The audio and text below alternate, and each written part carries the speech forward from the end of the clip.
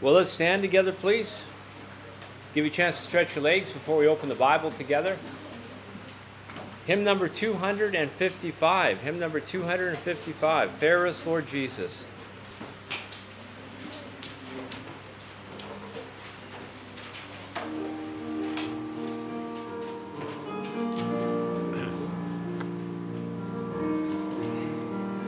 Fairest Lord Jesus, ruler of all nature, O thou of God and man the Son, thee will I cherish, thee will I honor, thou my soul's glory, joy, and crown.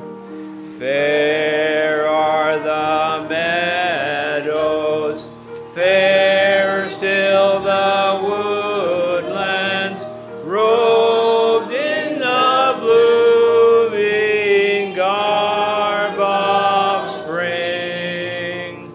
Jesus is fairer, Jesus is pure, who makes the woeful heart to sing.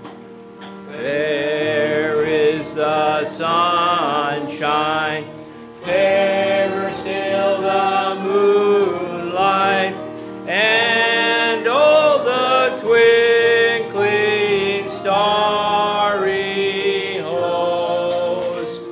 Jesus shines brighter, Jesus shines purer than all the angels heaven can boast.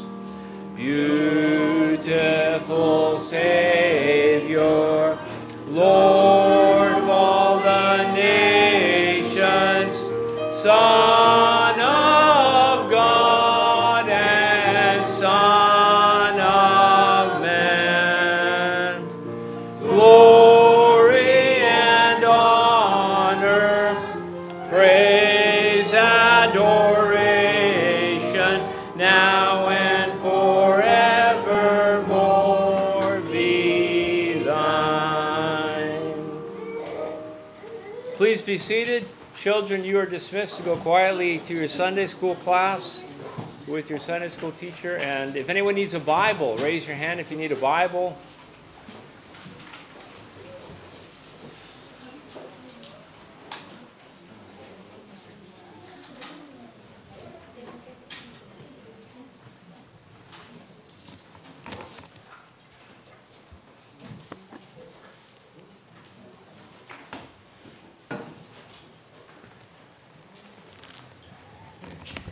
Everyone have a Bible? We're turning to Psalm chapter 18 today. Psalm chapter 18. Should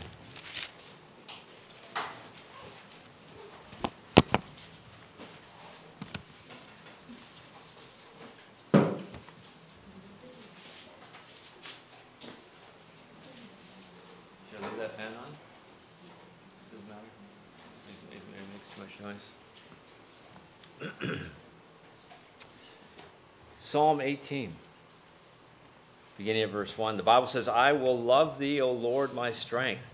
The Lord is my rock and my fortress and my deliverer, my God and my strength, in whom I will trust, my buckler and the horn of my salvation and my high tower. I will call upon the Lord, who is worthy to be praised.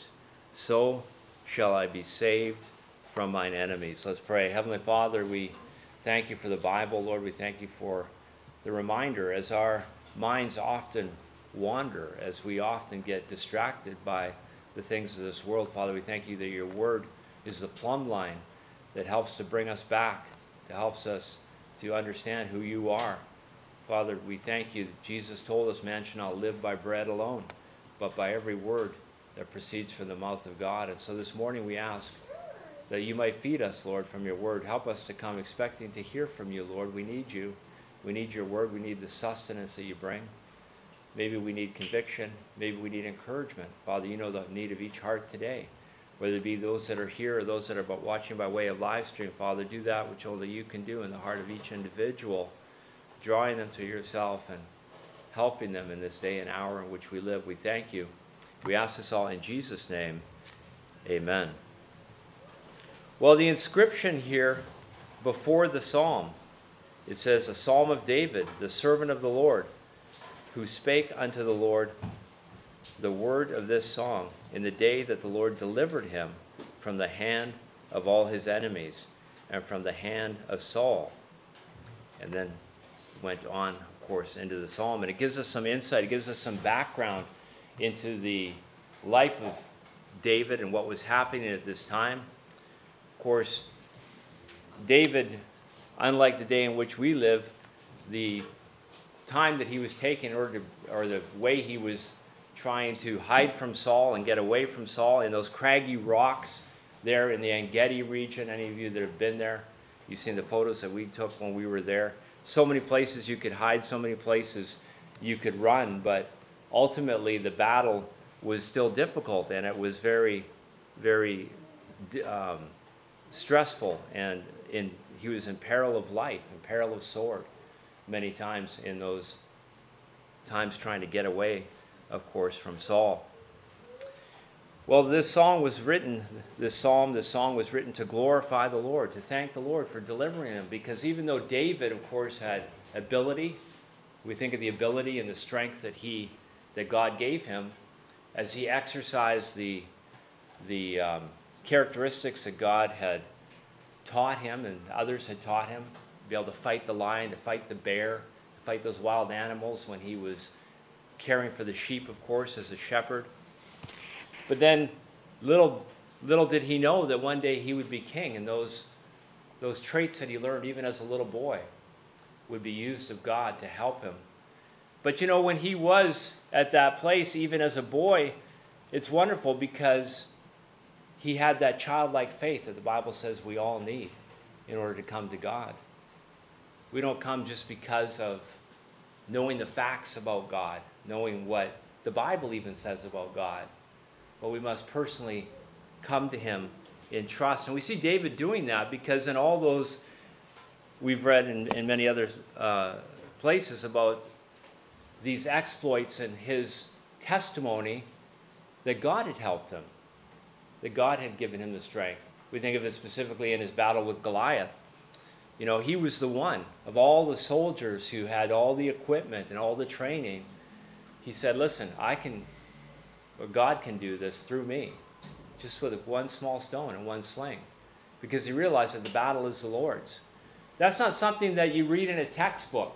That's not something that somebody else can tell you. They can tell you of their experience, of course, but it's something that you must personally become aware of. And we see that in the heart of David. We see that was a change. David was a man of like passions than any of us. Think about the things that he did. Think about the mistakes that he made. Great ups and downs in his life. Of course, we all remember his sin with Bathsheba, then him sending Bathsheba's husband Uriah to the front lines to have him murdered, to try and cover over his sin.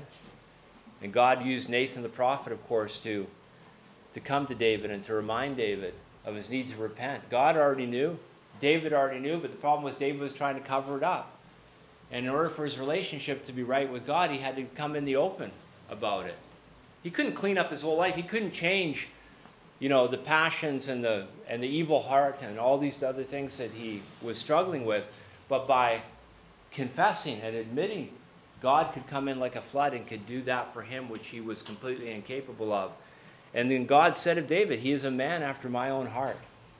Isn't that amazing? Sometimes we don't think of God that way, because we think of ourselves, we think about how frail we are, how many mistakes we've made, how far we fall short.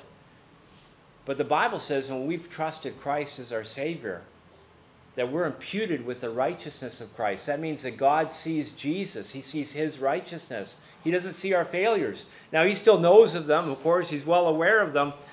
but he is continuing to mold and shape us, and as we think of this progressive sanctification, so that one day we will be like Christ.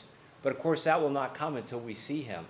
Until then, we'll still fall short, but hopefully by God's grace, we are growing in grace and in the knowledge of the Lord. And those mistakes that we made in the past, we're not continuing on in them. And so David is expressing in this, which was originally a song that was written to glorify the Lord, to honor him for his delivery from King Saul and from his enemies. This can also be found, the same account can be found in 2 Samuel chapter 22. And so this psalm was written when all David's enemies, they lay conquered at his feet. And he could have been, as many soldiers do, boasting in what they do. But David realized that this absolute victory had been given was not through the arm of flesh. The Bible says the arm of flesh will fail you. And so David had to remember in those times, in those battles with Saul, he had to remember what God taught him as a shepherd boy and how his heart had been softened by the God of heaven and how he had, in simple childlike faith, trusted God to help him with things. Sometimes things get complicated as we get older. You think of the Jew, as we went through the Gospel of Mark, as we went through the Gospel of John several years ago. It's always amazing to me, and you hear me repeat it so many times, because those in Jesus' day who had the most knowledge of the Bible were the furthest from him. And that is still true today many times. You can have all the right theology, you can have the right theologians, but yet sometimes those people are still the farthest from God. Because our relationship with God begins in our heart. Abraham, as we saw him recently, believed God. And it was counted unto him for righteousness. That's where it all starts. Believing God. And of course, then we grow as believers. But David had been given absolute victory, and he wanted to express his gratitude to the Lord, of course, for his great provision. He realized where it had come from. During the time that David was running from Saul, he was in constant danger of death. Now he's been delivered. He lifts up his voice in praise to the Lord God who has given him the victory. This is David's song of victory right here. But you and I have a song of victory to sing as well. Maybe we don't recognize it. There could be several reasons for that. But when God saved us, he gave us victory over our enemies. 1 Corinthians chapter 15, verse 57 says, "But thanks be to God, which giveth us the victory through our Lord Jesus Christ." This can't be a victory that comes just through intellectual understanding or through position, through birthright, through religion. It has to come from a heart that has connected with God in simple childlike faith, just as David's did. David may have got older, he might have got stronger. He got wiser, he was moved to great positions of authority. But ultimately, he had a downfall. And sometimes those downfalls are what God uses even to remind us of where we need to go back to or where we need to start. Right? Remember the Apostle Paul with the thorn in his flesh? He prayed three times that God would take it from him, and God said, "No. My grace is sufficient for thee, for my strength is made perfect in weakness." My strength is made perfect in weakness. My strength is made perfect in weakness. You see, when David was a shepherd boy, he was very weak. He didn't know what to do, how to do it. He was completely dependent on God. All he had was a little stone and a sling. And ultimately, that's what God allowed to, what God used to allow him to bring down the giant. It's not, what we have, whether it be knowledge or whether it be might or whether it be anything else. Those things are actually often stand in the way. They can be hindrances to our relationship with God. The weapons of our warfare are not carnal, but are mighty through God to the pulling down of strongholds. And so for the Christian, this is not just something to be hoped for in the future. When we think of this verse, 1 Corinthians 15:57, But thanks be to God, which giveth us the victory through our Lord Jesus Christ. Sometimes as Christians we can think, well, yeah, that's true. That's going to happen in the future. One day when I see Jesus, one day if I make it, if everything's is good. But no, for the Christian, this is not something to be hoped for in the future, but it's ours right now. Because the Bible tells us who we are in Christ. And unless we know who we are in Christ, we're never going to be growing as believers. Because doubt is the opposite of faith. Fear is the opposite of faith. They that come to God must believe that He is, and that He is a rewarder of them that diligently seek Him. Where are you going to find out who God is? It's not through the Talmud. It's not through the extracurricular writings or the traditions that the Jews had. They had all that. They had the Bible, but they had many other things as well. And Jesus said, on the outside you're as whitewashed tombs, but inside you're full of dead men's bones, because they didn't know Him and the power that He could bring to their individual lives. And sadly ended up, for many of them, pride got in the way. And of course, many Jews ended up establishing the early church. That was it. Thank God they came to faith. They recognized who their Messiah was. But we must know who we are in Christ. Romans 8:37, the second part of that verse says, "In all these things we are more than conquerors through Him that loved us." We are more than conquerors through Him that loved us. And so we who were in danger of hell, in danger of being separated from God for all eternity, that's all we deserved. Because we were rebellious against the God who created us. We loved our sin more than we loved God. All we like sheep have gone astray. All we have gone our own way. But thank God, He who knew no sin became sin for us. He took it upon Himself. And so since we have been saved and delivered from the snare of the enemy, we also have many reasons, of course, to worship and to praise the Lord today. God inhabits the praise of His people, the Bible says. So we need to thank Him and then walk in that knowledge of all that it is that He's done. The word worship, we talked about this a number of weeks ago. The word worship comes from the Old English word that means worthship. Worthship. And so it means to ascribe worth to someone. We worship God because He is worthy. He alone is worthy. And so our worship ascribes worth to Him because of who He is and because of what He does.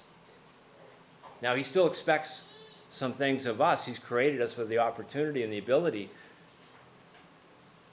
to be able to recognize who He is, to be able to acknowledge who He is, to be able to draw nigh to Him, because He's already initiated the love relationship. He's done it all.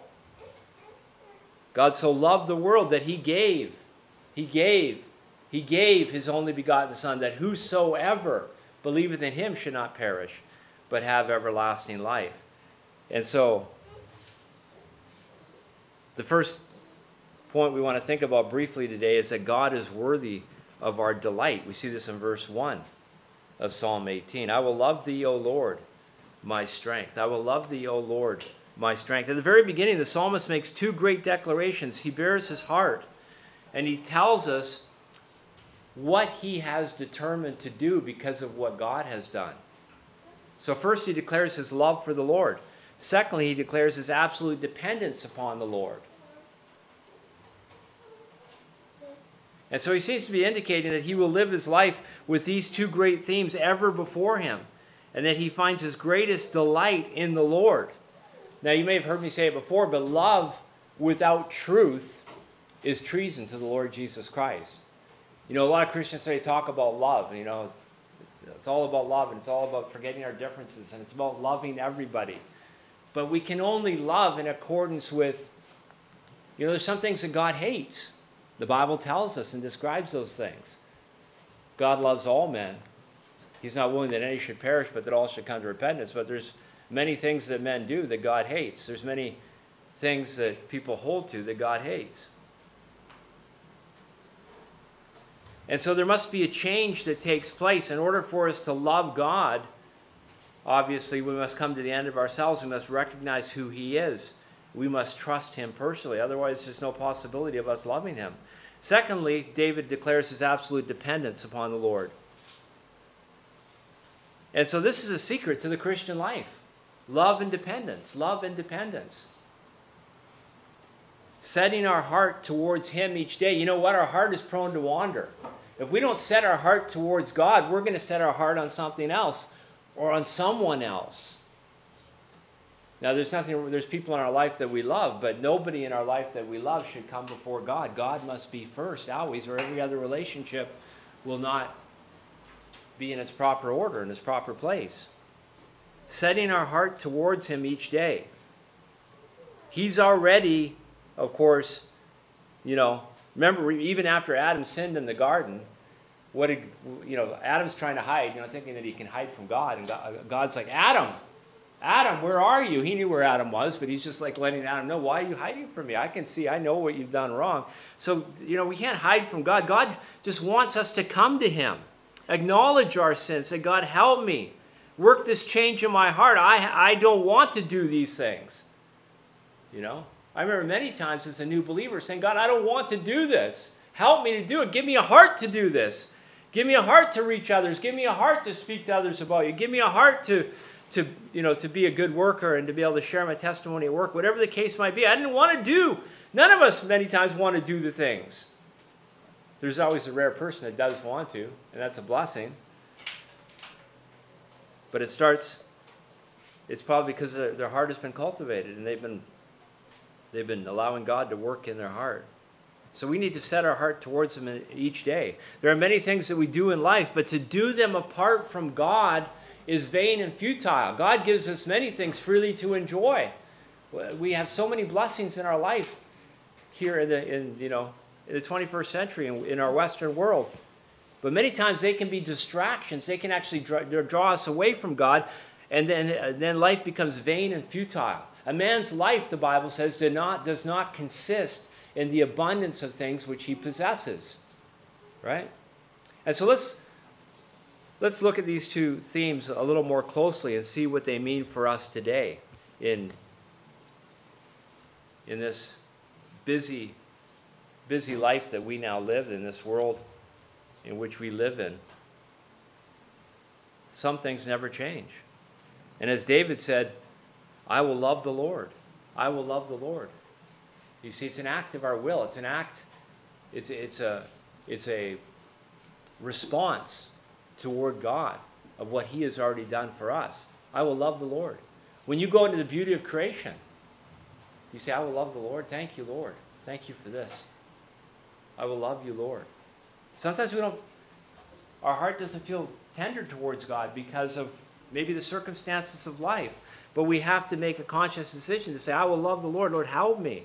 The word translated love here is a word that means to love deeply. It's not the standard word translated love. The standard word speaks of covenant love. We're going to be talking about that a little bit more in the coming weeks. Covenant love. Covenant love is important, and it's a starting point for our love, but the word here speaks of tender intimacy. And so one should lead to the other, of course. Covenant love should lead to this tender intimacy. But it carries the idea of a mother's love for her child, that close type of love, that intimate love. It has the idea of loving one so much you just want to be near to them. You just want to be close to them because a special bond has been developed. And so the psalmist is telling us that he is so filled with love for the Lord that he just wants to be close with the Lord forever. There's to be apart from the Lord because of his own sin or because of the enemy or whatever the case might be is now the worst thing for him. And so it speaks of a close love and it speaks of a close dependence. Sometimes we don't realize how much we need that until we don't have it for a period of time for whatever reason. And so this is the emotion felt by Mary Magdalene when she encountered the risen Christ, remember, in John chapter 20. And by the disciples when they saw Jesus after his resurrection, Matthew 28, verse 9, they came and they held him by the feet. And they worshiped him, the Bible says. And so when we think about all that the Lord has done for us and how he loves us and how he's made a way for us to be saved, our hearts should also be filled with that same kind of love for him, of course. 1 John 4:19, as I alluded to earlier already, we love him because he first loved us. And so the other one we want to think about is I will lean on the Lord. I will lean on the Lord. Not only will I love the Lord, you notice that these are words of conscious decision, and these are irrelevant or irregardless of what the emotion might be. Sometimes we don't have the emotion. The emotion might come later, or it might not. But these are conscious decisions based upon who God is. I will love the Lord. I will lean on the Lord. And so he calls God my strength. He realizes, he understands where his strength comes from. 9 times in the first 2 verses, David uses the word my. You know, when you think of it, my is the first word that most children learn, isn't it? My toy. My snack. You know, my ball. It's one of the very first words they learn, isn't it? It's just their childish way of stating what they know and what they believe to be theirs, right? And so what David is doing is expressing even here simple childlike faith in his relationship with the Lord. So important. He doesn't hope that God loves him. He doesn't hope that he's saved. No, he's telling us that he's totally dependent upon the Lord for everything. His strength comes from the Lord. His strength came from the Lord. And so the fact of the matter is that we can do nothing, of course, without him. Jesus spoke of this, and we have it recorded in John chapter 15, verse 5. Jesus said, I am the vine, and ye are the branches. He that abideth in me, and I in him, the same bringeth forth much fruit. For without me you can do nothing. Without me you can do nothing. And so it's also true that, you know, we can't do anything without him, but the fact of the matter is that we can do everything with him. That's the amazing truth. We can do everything with him. Philippians 4:13, I can do all things through Christ, which strengtheneth me. Some of those things I mentioned to you earlier that I was praying and saying, Lord, help me with this. I had to have my mind renewed to his word and say, I can do this. I feel, you know, myself, my own emotions, my own being. I've never done this before. I don't want to do this, but the Bible says I can do all things through Christ, which strengtheneth me.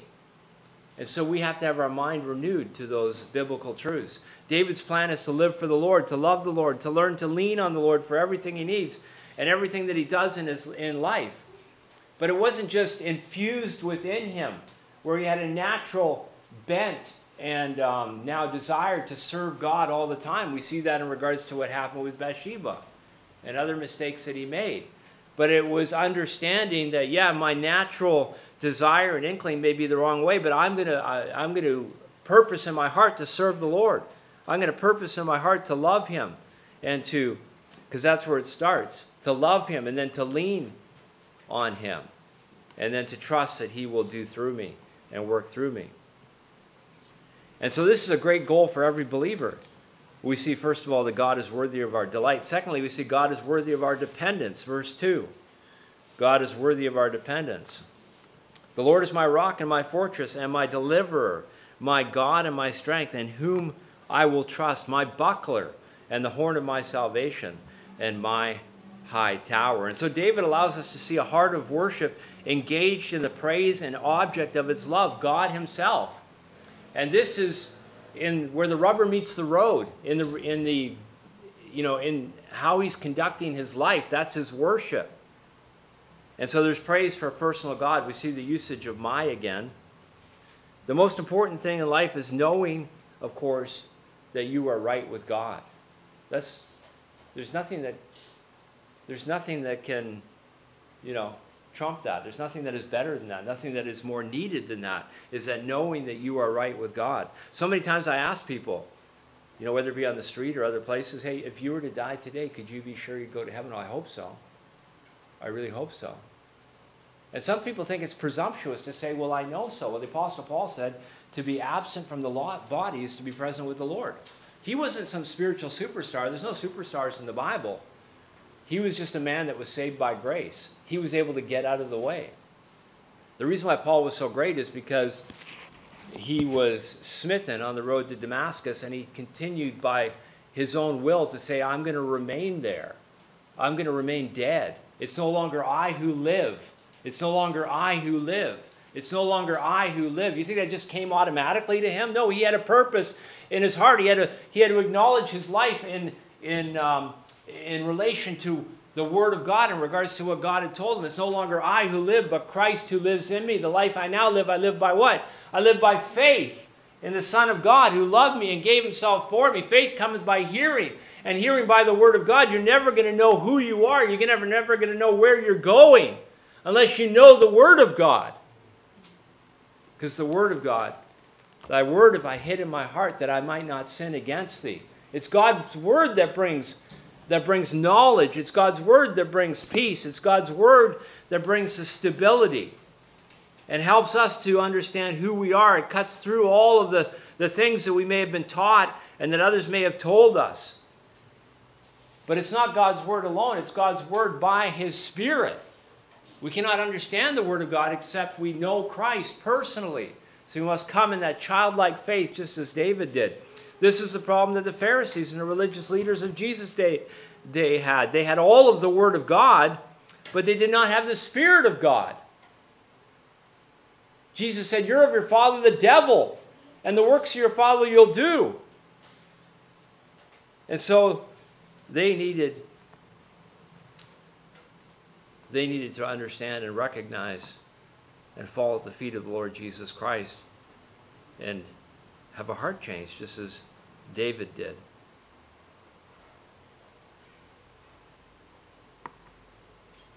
And so David allows us to see a heart of worship engaged in the praise and of the object of its love, God himself.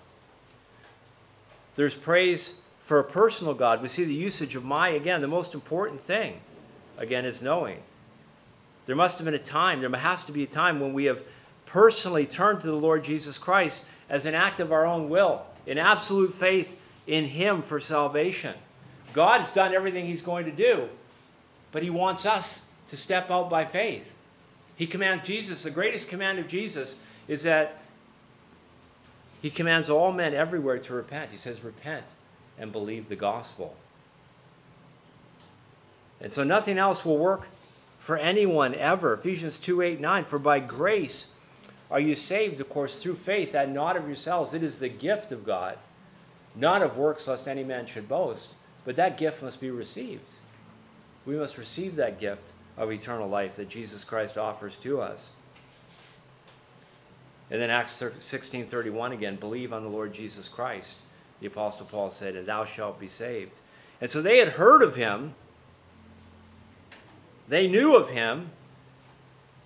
They knew the one that they were looking for, that they were waiting for, the Messiah. But then when he came into their presence, they did not believe on him, because sometimes that's the most difficult thing. Because it means that there's maybe other things that we need to leave. For the Jews, they had to repent of their Judaism, even though it was based upon the Bible to a degree, but without the God of the Bible, without recognizing who Christ was, without recognizing the one whom the law and the prophets was speaking of. When he came in their presence, they didn't see him. So what's the Word of God? Unless we believe on the Word of God, unless we believe on Jesus personally. And so this is something that each person must do themselves.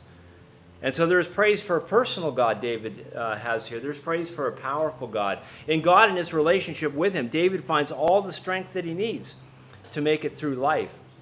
There's 8 metaphors that are given for us here that David uses to describe God and to describe God's power in our lives. Not just his life, but in our lives. Let's think about them briefly.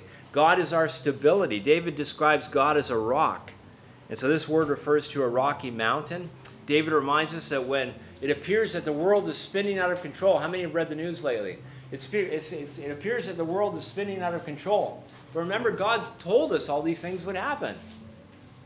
And even in our own life, he says, in this world you have tribulation, but be of good cheer. I have overcome the world. And so David reminds us that when it appears that the world is spinning out of control, the believer can stand above it all when he stands on the Lord. When he stands on the Lord and on the truth of his word. God allows his people to live above the trials and the turmoil that engulf the world all around us. He doesn't necessarily remove us from it, but he'll go through it with us. And so our relationship with the Lord gives us a different perspective on these trials of life. When we stand in him, we see these trials through his eyes, and even through the difficulties, and even when we're in the midst of those difficulties and struggles, we can see that God may be using those things to teach us something. And they can still be used to cause our hearts to bow and worship. Job, remember in his trial, how did Job understand and recognize? Job was looking to the one. Job was looking to the Lord Jesus Christ. He said at the end of Job, he said, "Yet, though worms destroy this body, yet in my flesh I shall see God." He knew the Messiah was going to rule and reign on the earth one day, and that he, in his flesh, would rule and reign with the Messiah one day. And Job, at the end of his trial, said, "Blessed be the name of the Lord." Even those closest to him did not recognize what he saw.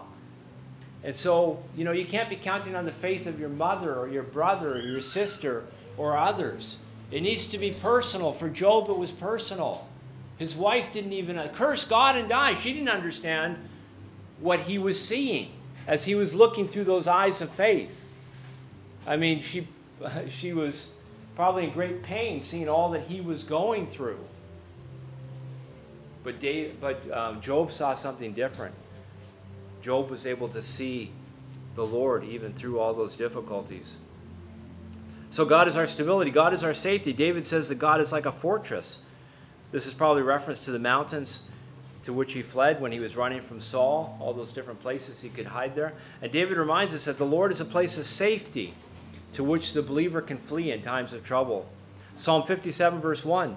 The Bible says, "In the shadow of thy wings will I make my refuge."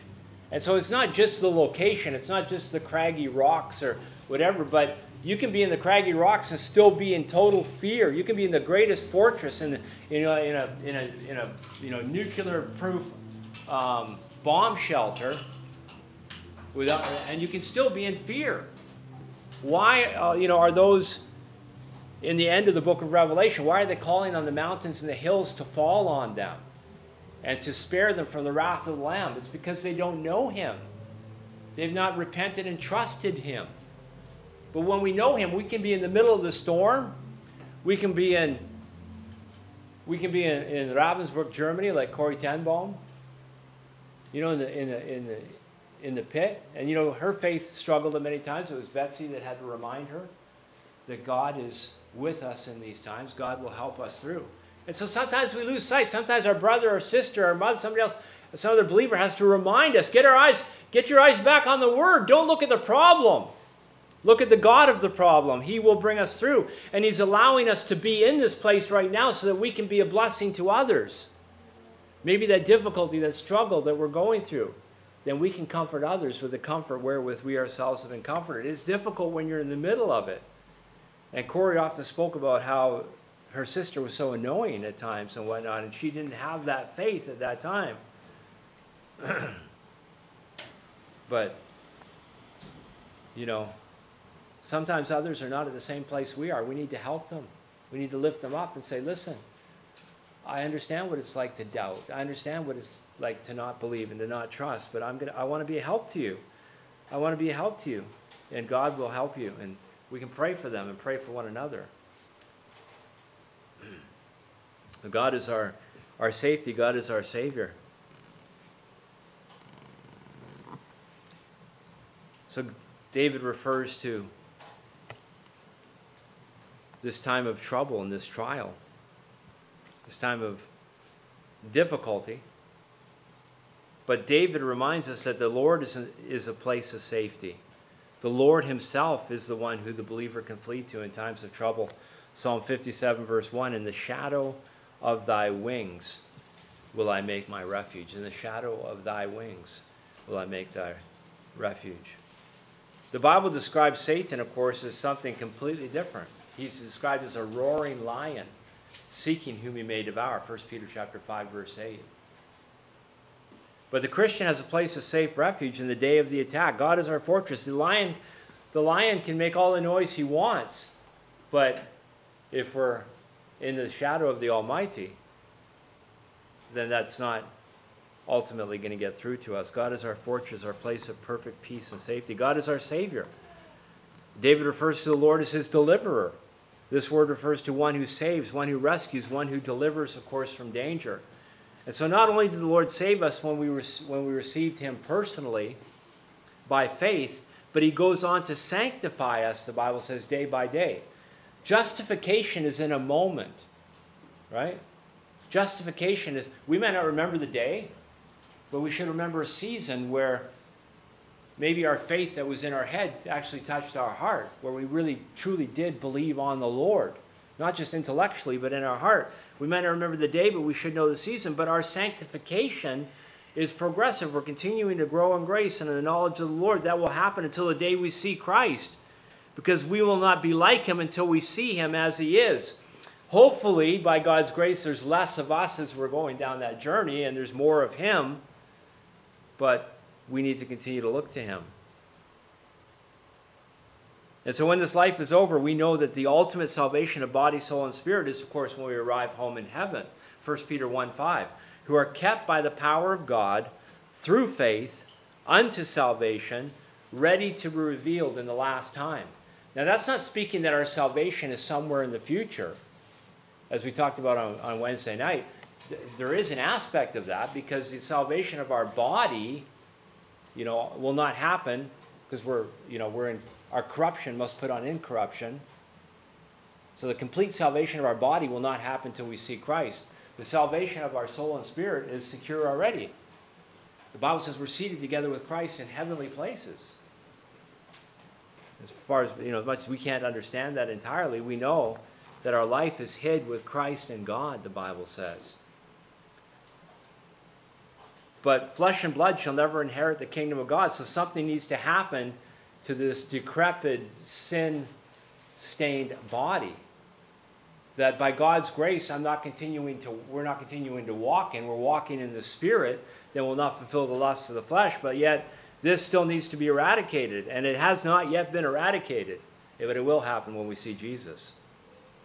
And so God is our Savior. God is also our sovereign. David refers to him as God. This word El, like Elohim.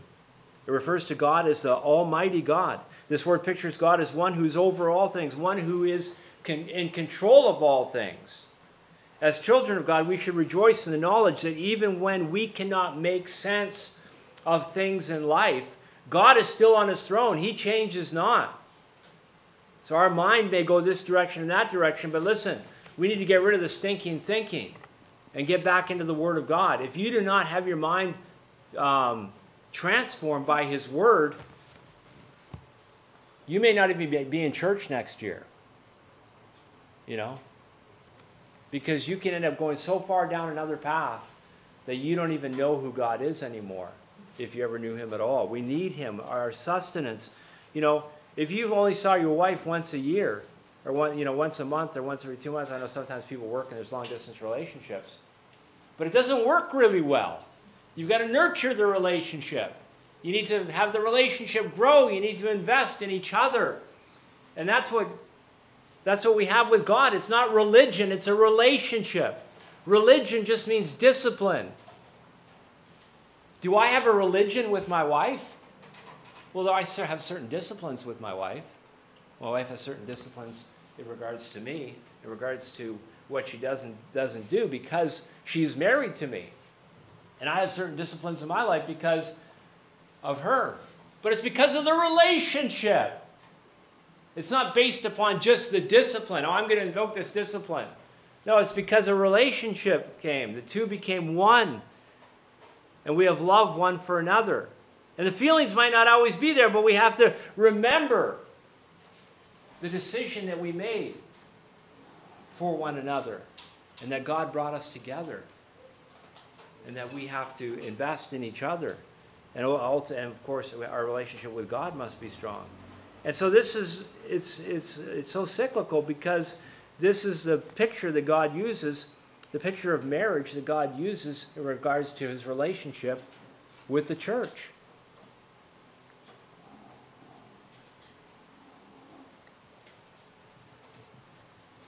Romans 8:28, we know that all things work together for good to them that love God, to them are the called according to his purpose.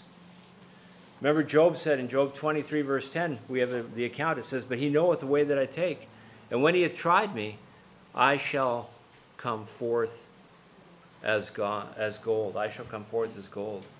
And so God, the path may be difficult at times, but we know ultimately because of the relationship that was started, and we know the ending as well. And so God is our sovereign. God is our strength. This word refers to a cliff or an unmovable rock. When everything else in the world is being tossed and twisted, listen, God forever remains the same. Everything else is changing around us. But he is always stable. And you know, the things that, many of the things that people, go and chase after instead of God, the things that they say there's something new coming down the pike. There's nothing new under the sun. It has maybe some new, a new veneer on it. It's been repackaged. But it's the same corruptible lust of the flesh, lust of the eyes, and the pride of life, repackaged some way. And it's always trying to draw us away from the God in whom we live, move, and should have our being. He is unmovable. Malachi 3:6, for I am the Lord, I change not. Hebrews 13:8, Jesus Christ the same yesterday, today, and forever. We are on the rock. Psalm 40 verse 2, he brought me up also out of a horrible pit, out of the miry clay, and he set my feet upon a rock and established my goings. He is unmovable. We're fickle. We're here and there, but we need to understand who he is, and then we need to understand who we are in him. We may not feel that way today. I don't feel like I've been a very good Christian today or this week. But if we have trusted him, we need to acknowledge what he says about us. That I will never leave thee nor forsake thee. Right? So we need to know that. We need to know what God says. Satan is the accuser of the brethren. Satan will try to tell you, you haven't done this right, you haven't done that right, and whatever the case might be. And then we will remain insecure in our relationship with God. And we'll not be able to move forward by faith. How can we, if I'm insecure about, okay, say I work for a company, and I'm insecure about I'm insecure. Nice to see you, man. Nice to see you too. Victor, he's back. Praise the Lord. We'll talk after. Sorry, I had to say hello to him. I haven't seen him. How many years has it been? Almost 10 years. 10 years? Almost. I have a picture of you and my family right up front here. Oh man, it's so nice to see you. Good to see you too. Praise the Lord. Amen. So, he is our rock. And when we know that, things in life may change and we may get tossed to and fro. But if I work for a company, listen, I'm trying to sell something. If I don't believe, I know there are people who work for companies, sell things even though they don't believe in the product. I understand that. But I could not do that. How can you say something about something? How can you tell people about something if you don't even believe in it? And what I do is go to the person's house. Do you have one of these? Do you use one of these? Does this really make a difference in your life to the extent that you're telling me? And that's how it needs to be. How are we ever going to talk to and tell other people about the Lord unless we believe in him, unless we have trusted him, unless we're continuing to trust him, unless we know that our sins are forgiven and that we have a home in heaven? We have nothing to offer anyone.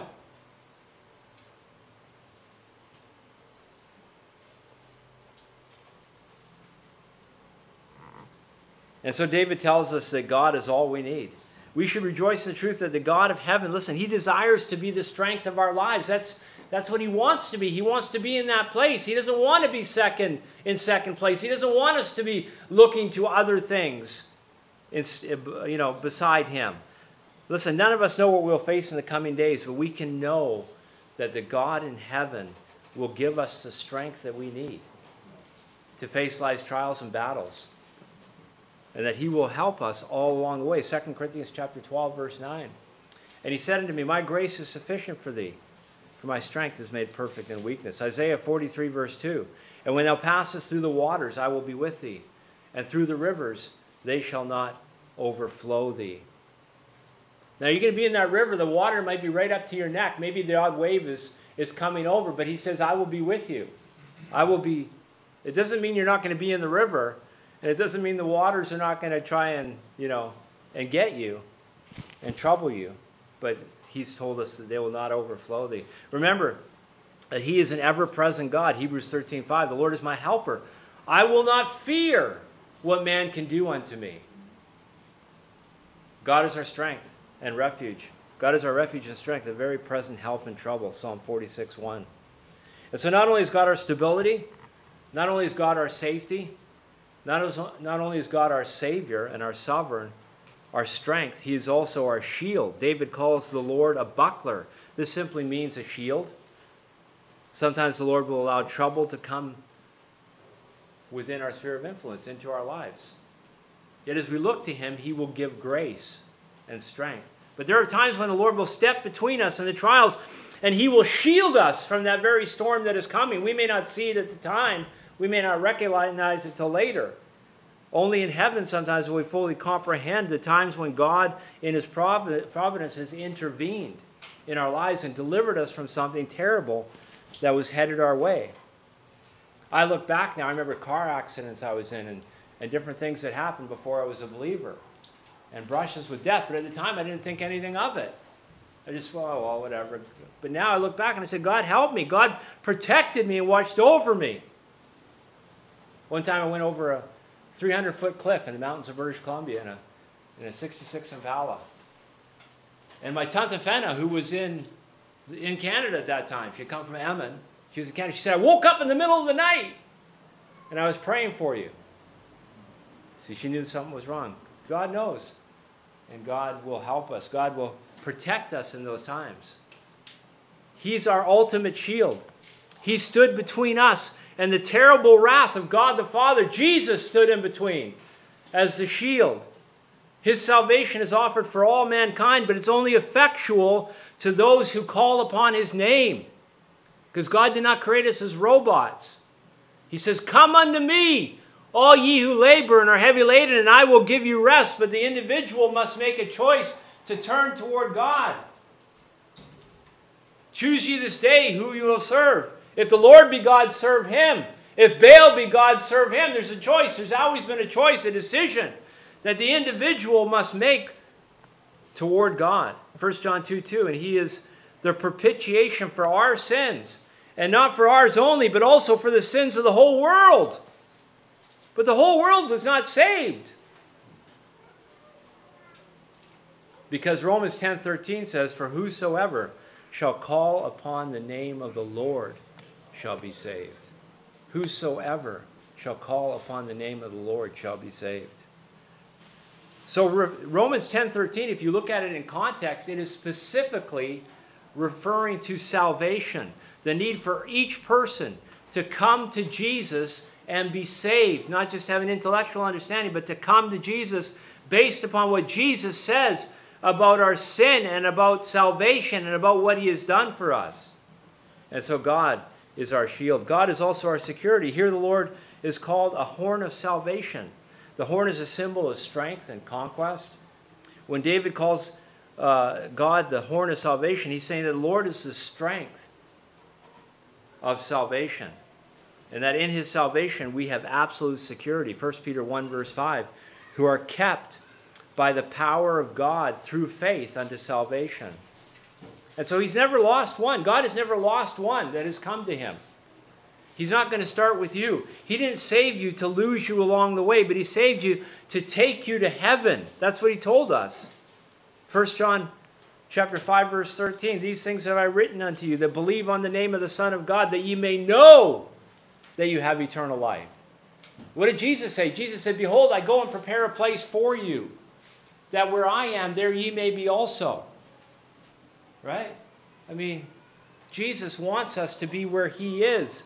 And he's not, just left us here, to aimlessly try and make it to heaven, but he has given us all that we stand in need of. He's given us his word. He's given us his Holy Spirit.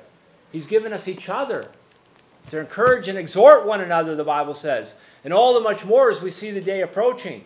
When we leave the walls of this room, we're walking into the land of doubt and unbelief and liars. And the Bible says evildoers and seducers shall wax worse and worse. The Bible says walk circumspectly, not as fools, redeeming the time, for the days are evil. We live in an evil day. And you, your children, your grandchildren, the enemy's out to get them. And so we need to pray that God put a hedge about them. We need to do our best to put a hedge about them, about the truth of God's word and whatnot, but we need to implore them and point them to Christ and make a decision for Christ themselves.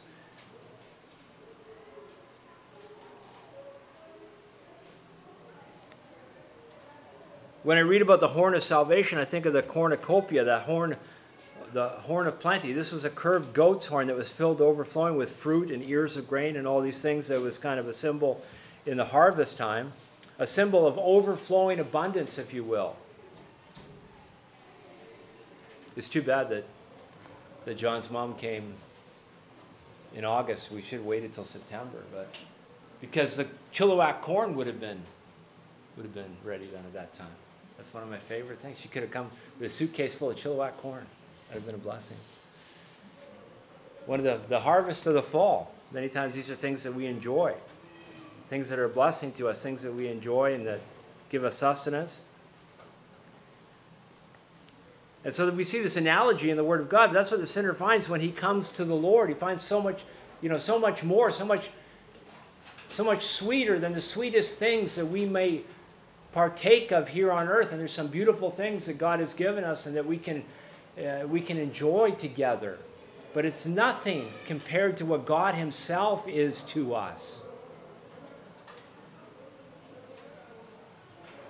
In Jesus, we receive so much more than we could ever have imagined. He's our security, but he's also our source. And this, again, of course, is what sanctification is all about. He's our supply. In the last metaphor, David says that the Lord is our high tower. And so this refers to great towers that were built in these ancient cities. You see them in the ancient cities of our world still today. And from these towers, soldiers could look over their attackers. When my sister was here one year in August, they had the Open Monument Day here in the Netherlands. And we were living in Haarlem at that time, and we were able to go in the Grote Kerk in Haarlem and go up the Toren and go in places that you don't normally ever go. And when you go up above, if you go into the Grote Kerk in Haarlem, you see that wood ceiling. It's so high, and it looks so beautiful. But there's like another ceiling above that, and there's a platform that goes, and you can walk on that all above that ceiling. And then we were able to go up a small little stairway and go right into the tower of that old church in Haarlem. And so that church in Haarlem, sure, they rang the bell on Sundays for people to come to church, but it was also used to look for enemies that were coming, because they had the best vantage point of anywhere, of course, to be able to see. And so this is how it was. Many of these towers were used for multiple purposes back in that day. They were above the battle. They were a place of rest many times and refreshment, because many of the other towers that would be on the city gates and whatnot, they would be full and stockpiled with ammunition and extra food and water and all these other kinds of things. And so they were a place where the soldiers could run not only to restock an ammunition, but to get refreshment and a ready supply. God is the same for his children. When the battle rages around us, listen, we need to run to him. He is our refuge. And others may be a help to us, but ultimately, the Bible says there is a friend that sticketh closer than a brother, and that is the Lord Jesus Christ himself. Nobody can replace him. Nobody can give us what he does. It's a place of refreshment to be able to fight, continue to fight the battle, to be able to get back out there. And so we must remember that the battle is the Lord's. 1 Samuel chapter 17, 47. The Bible says, "And all this assembly shall know that the Lord saveth not with sword and spear, for the battle is the Lord's, and he will give you into our hands." What an amazing truth to understand. It's no wonder that David praised the Lord. The fact is that we have the very same reasons to praise the Lord that David did. So let's praise him, let's honor him, let's resolve in our hearts, even though we're in the thick of a battle right now and we don't feel like praising the Lord. The Bible says we're to praise him at all times. We're to worship him and serve him in spirit and in truth. You know, David didn't praise God because he thought that God may have helped him. Looking back, for instance, oh, maybe it was God that helped me in that. Maybe it was coincidence. Maybe the stars lined up and everything, you know, just fell into place. He praised God because he knew of what God had done for him, and he stood on the promises of what he knew that God was going to do for him in the future. You see? He believed the word, in other words. So God is worthy of our delight. He's worthy of our dependence. And finally, he's worthy of our devotion. In verse 3 of Psalm chapter 18, I will call upon the Lord, who is worthy to be praised, and so shall I be saved from mine enemies. In this verse, David makes a pledge to call on God, to trust him and him alone for the victories of life. The idea communicated here is that the psalmist is aware of the power of God, and he is pledging to walk in that awareness. It's not just, okay, having the awareness of knowing who God is and what he has done, but it's a pledge and a commitment now to walk his life in that awareness, if you know what I'm saying. Because of what God has done, I am now going to walk in the light of that truth, not by what I see alone through the physical eye, but what I see through the eye of faith. He pledges to walk by faith and not by sight. In other words, Hebrews 11:6 reminds us of this. Without faith, it's impossible to please him. For he that cometh to God must believe that he is, and that he is a rewarder of them that what? Diligently seek him. Diligently seek him. What time I am afraid, I will trust in thee. In God, I will praise his word. In God, I have put my trust. I will not fear what flesh can do unto me. Psalm 56, verses 3 and 4. There have been times when David was on the run. He thought he'd be captured. He thought he would be killed by Saul, but God had proven greater than his enemy at all these different turns. David knew that if God could do it yesterday, you see, his faith was growing. It was built upon yesterday's victories. Then he could be counted on to do it tomorrow. Past victories build our faith in God for the future battles, and they will come. There's another one just around the corner, right?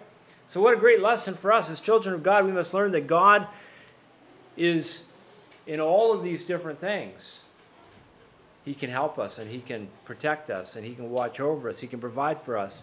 He will refresh us. He will ever be there for us. So our duty then is to walk by faith and not by sight. We need to remember the Lord our God, who he is. That's the important part, who he is, what he has done. How are we going to know who he is? Unless we look to who he is in accordance with his word. All that he's done so that we honor him and that we praise him. And that, of course, will be reflected in our life, in our response to him. So we need to live like we believe that he is the God of the universe. We need to pledge to walk by faith, by his help, by his strength. Sometimes we can't do it. We can't do it ultimately anyway, but sometimes we don't even have a desire to do it. So we have to pray and ask God to change our desire. Change our heart. Give me a desire for the things of your word. Habakkuk chapter 2, verse 4, behold, his soul which is lifted up is not upright in him, but the just shall live by his faith. Behold, his soul which is lifted up is not upright in him, but the just shall live by his faith. This world is continually telling us that our soul should be lifted up in ourselves. That we should be, we should have good self-esteem, and we should know who we are, and we should be proud of who we are, and proud of what, what we are, and what the universe made us, or what we made ourselves. That's what Satan would like to tell us, time and time again. But God loves us. He created us.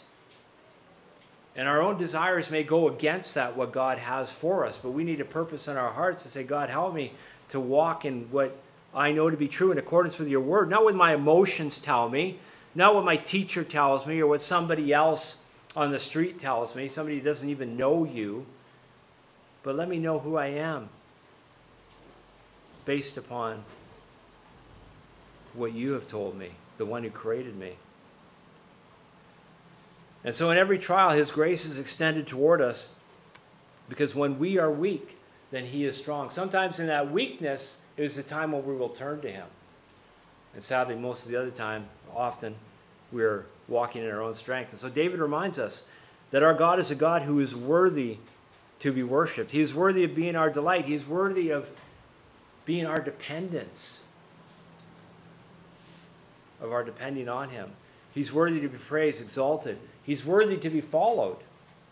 As David says in verse 46 of the psalm, "The Lord liveth, and blessed be my rock, and let the God of my salvation be exalted." Let's pray. Heavenly Father, we thank you, Lord, for who you are. Father, we thank you for the great reminder that we have here of David, reminding us who didn't always walk in accordance with the path that he should have, but when he remembered, when he thought about who you are, and he had to be reminded. We remember by Nathan the prophet there that one time. Lord, we need to be reminded time and time again of who you are and all that it is you've done and all it is you've promised us. And then, Father, help us as we have the knowledge. It's good. It's great to have the knowledge of who you are that we have from your word. We thank you for the Bible that we have in our hands today because of the great sacrifice of those that have gone before us. But Lord, help us to believe it by faith. Help us to trust you by faith. First and foremost as our personal Savior, and then also, of course, as we look forward in our life, as we look ahead to what lies ahead in this world that's so full of uncertainty. Help us to trust you and to look to you and know that you are in control and you are the God who changes not. We thank you, Lord. We ask this all in Jesus' name. With every head bowed, every eye closed, as the pianist plays quietly, take a moment and speak with the Lord. I don't know what your need is today. If you're not certain of your salvation, God says, "Come unto me. Come unto me, all ye who labor and are heavy laden, I will give you rest." The rest and the peace that passes all understanding can be ours if we'll come to Christ, if we'll trust him, we'll take him at his word. He says, if you shall confess with your mouth the Lord Jesus and believe in your heart that God raised him from the dead, thou shalt be saved. It's a wonderful truth. It's a wonderful promise, but we must believe it, not just in our head, but in our heart. Any that are watching by way of live stream, you need to know that your sins are forgiven, that you have a home in heaven. Come to Christ even today. For those of us that know him, are we resting in him? Are we trusting him? The trials of life will come. The struggles, sadly, are real. But God wants to be your help and your fortress, your strong tower. He wants to be there for you in your time of difficulty and help you through the battles that lie ahead. Speak with the Lord as he's spoken to your heart.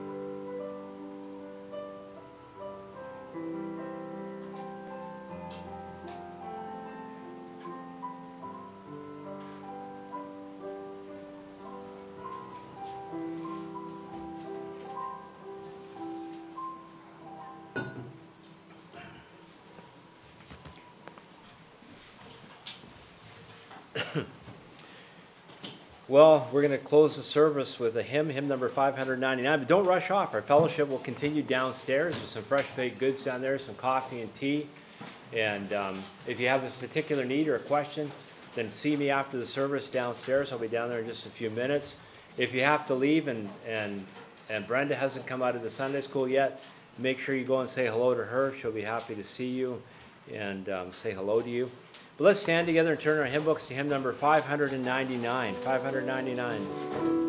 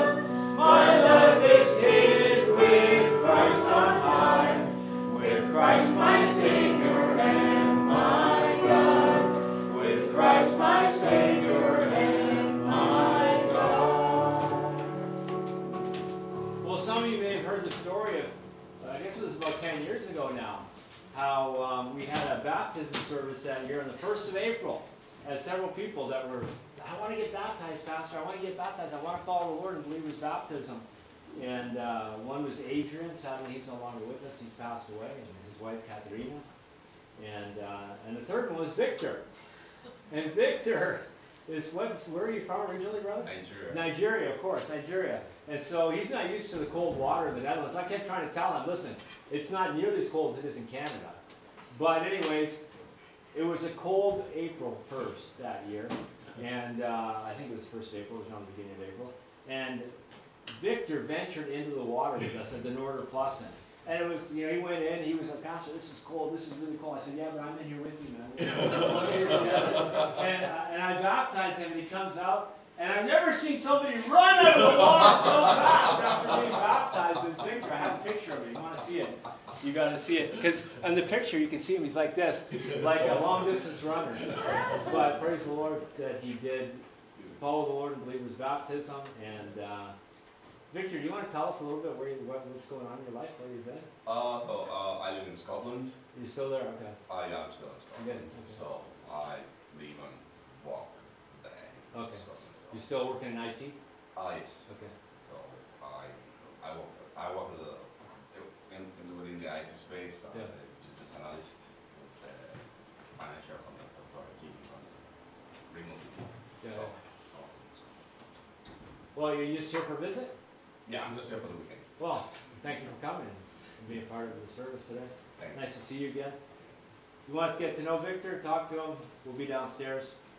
And Victor, make sure you go straight across the other side of the Sunday school room and say hello to Miss Brenda, because she'll be happy to see you in case she doesn't get downstairs. Let's close in prayer. Heavenly Father, we thank you, Lord. Thank you for friendships. Lord, that maybe we don't see people for some time here, but Lord, we thank you for the love we can have one toward another.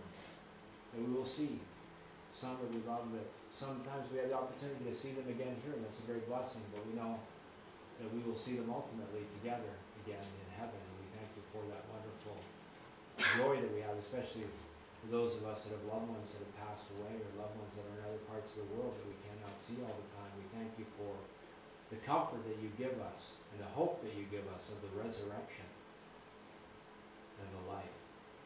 Father, thank you for this service. We thank you for your word. Pray that you would bless your word to our hearts now, Lord. Help us to continue to think about the truth of Scripture and what it is that we need to learn from your word today. And Father, we thank you for this time that we're able to have, the snacks that have been provided. We thank you for the hands that prepared it. We pray that you strengthen us through it. Pray you bless our time of fellowship together now. Be with us as we go our separate ways. Help us to remember, Lord, that when we leave this place, we're entering the mission field. Help us to be your ambassadors in this great ministry of reconciliation, as you've told us to walk worthy of the vocation wherewith we are called. The vocation. Maybe many of the men in the church are IT. Many do other things. We're all involved in different areas of life to make a living. But Lord, our vocation is an ambassador of Jesus Christ. Father, we thank you that you can use us. And you can do through us what we are completely incapable of doing ourselves, to reach the hurting, the lost, those that are struggling today in our society, where we have so much, but yet, and we're surrounded by so many people, but yet it seems people are still so lonely. Father, help us to love others and to be a help and encouragement to them. We thank you. We ask this all in Jesus' name. Amen. Amen.